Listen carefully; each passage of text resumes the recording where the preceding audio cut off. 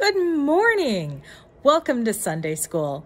We are going to have so much fun with John and Brandon today. Now, it's going to be a little confusing at first, but be prepared to laugh a lot. And trust me, it's totally worth it. I'll see you soon. Bye.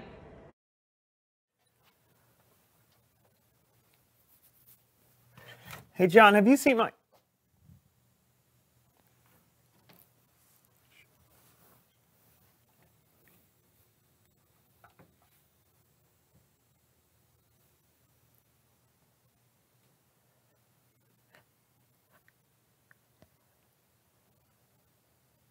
Wake up, John! John, wait.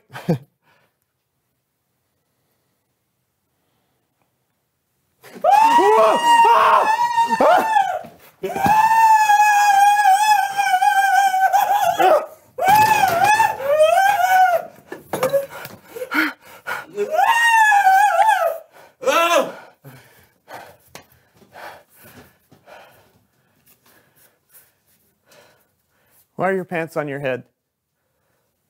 Why aren't your pants on your head?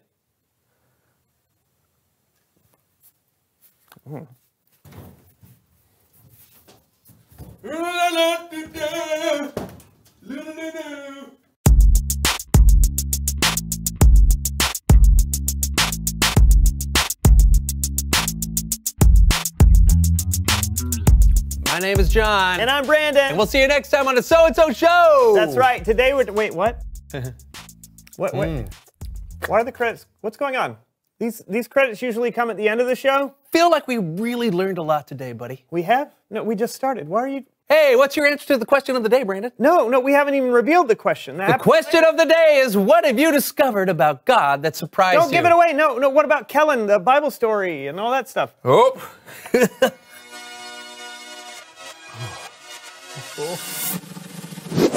Reveal the question! What is happening, John? Everything is moving backwards. The show usually happens in the other direction. I don't know that, Brandon. But I do know this. There's nothing better than a hot and fresh apple pie.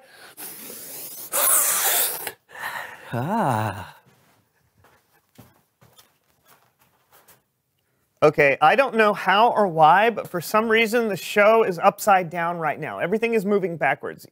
See, normally we'd start the show, maybe have a guest we talk to for a while, and then someone would say, it's Bible story time with Kellen.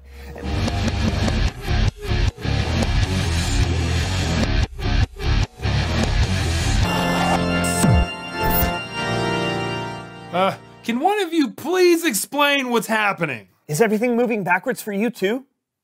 Yes. Just look at the So-and-So Show players. You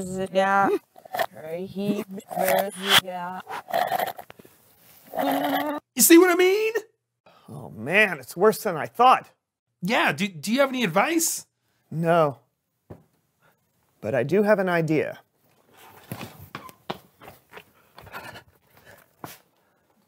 Do you think that'll work? I don't know. Let's see.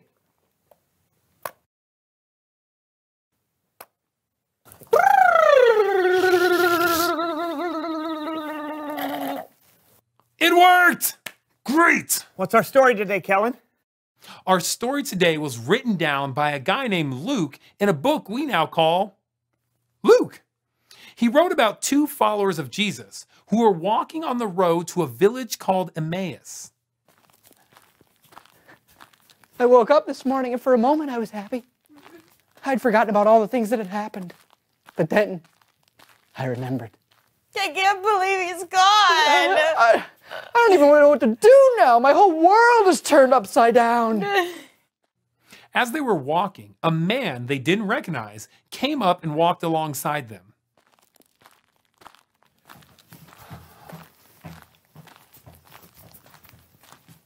What's up?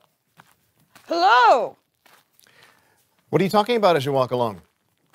You know, just all the stuff that's been going on in Jerusalem with Jesus.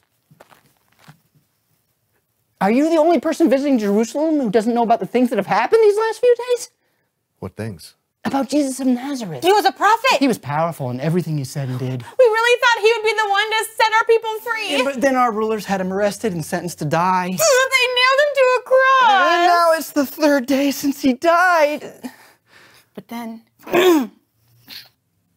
Then what? we were told that our friends went to Jesus' tomb and it was empty. Somebody must have stolen the body. Mary and the others said that there were angels. I know, but... And the angels said that Jesus was still alive. We really want to believe it's true. But how could it be? They walked on, still very confused and sad. They had no idea that the man walking with them was actually Jesus himself. How foolish both of you are. Excuse me? How long it takes you to believe what the prophets said? Didn't the Messiah have to suffer these things and then receive his glory? I mean, I guess. We're a little rusty on what the prophet said. Then Jesus explained everything that was said about himself in Scripture, rewinding all the way back to Moses and the prophets. It was like God had planned for this all along. Wow, it makes so much sense now. You sure know a lot about Jesus. Yeah. Here we are. Oh, wait. Do you have to keep walking? I have so much more to ask. It's getting dark. You could stay the night with us. Join us for dinner at least. Okay. Oh, All right. super. I make great bread. So the man they thought was a stranger, but really was Jesus, joined them for dinner. And when Jesus gave thanks and broke bread, they finally recognized him. No way! It's Jesus.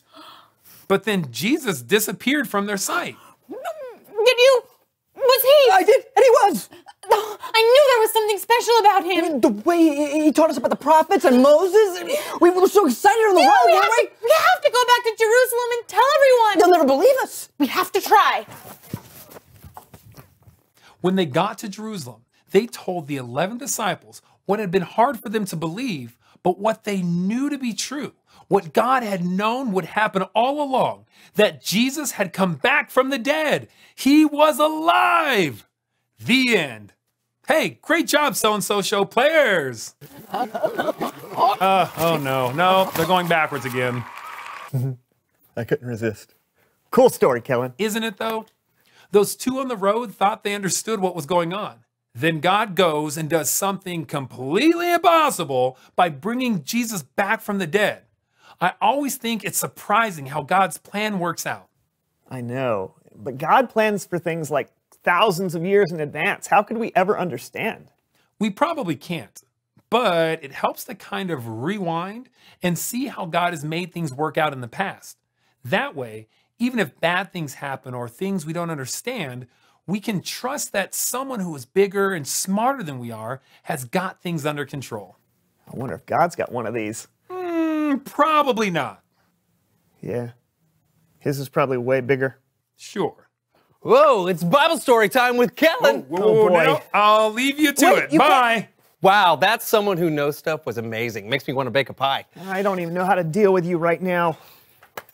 Thanks for having me. Bye.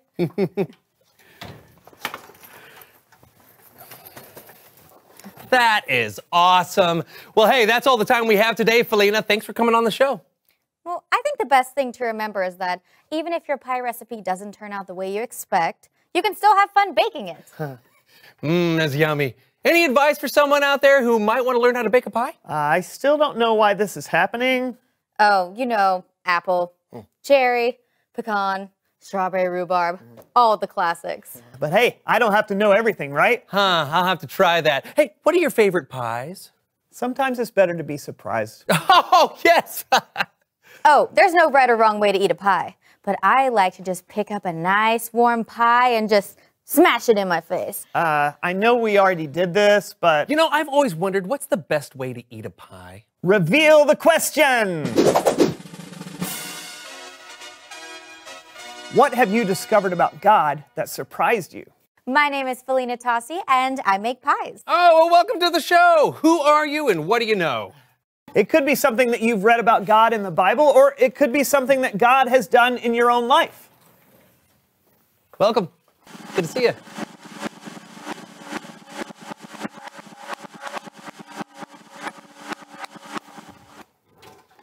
Talk about it together. And we'll see you again, hopefully right side up this time, on the So-and-So Show. And I'm John. We know who you are, John. Welcome to the So-and-So Show. And action. Guys, here we go. Wow. Marking. Loud. Rolling. So what are you doing after the show? Going to replace the batteries in this remote. Ooh, that was good. Oh. Thank you.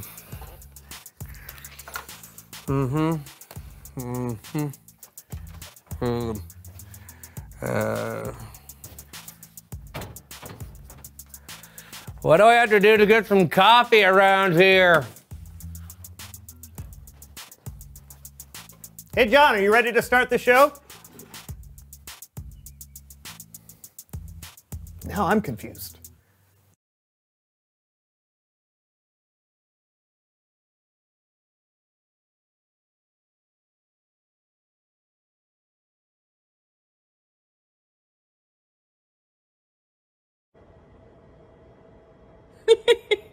So, were you able to keep track of all of that?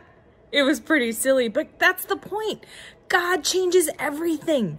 Jesus turned everything upside down because people needed a chance to understand that God had a big plan. And it was surprising. It wasn't the plan they were expecting. It was better. So what have you learned about God that surprised you? Talk to your family and share all the things about God that are surprising. I bet you'll have a lot of fun. And maybe you can even try to have a backwards day for the rest of the day. That could be kind of silly. I'll see you later. Goodbye. Or do I mean hello?